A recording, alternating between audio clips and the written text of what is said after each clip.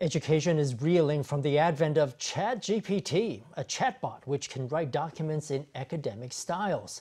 The bot uses AI to produce text on any topic in any style. Although many of its documents are nowhere near the standard of real academic text, it can sound lifelike enough to mimic a student. Taiwanese high school students are starting to use the bot to write coursework for college applications, and that has left teachers and universities scrambling to crack down on a new avenue for cheating.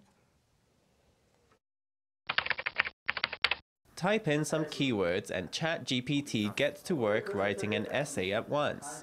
Some Taiwanese high school students are starting to use ChatGPT to write their coursework. It sometimes does a better job than they can.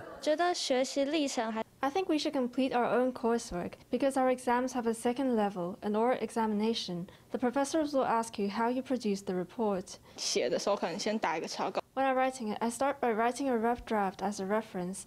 In the personal process and reflection section, you have to include your own ideas, so I always rewrite it again in the end.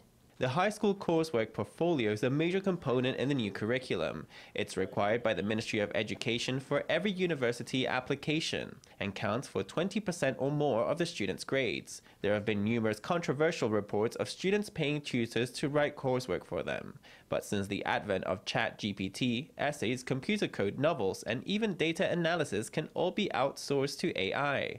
Many high school teachers worry it will distort students' university applications. ChatGPT is something like a sample manufacturer, but it leaves out lots of details.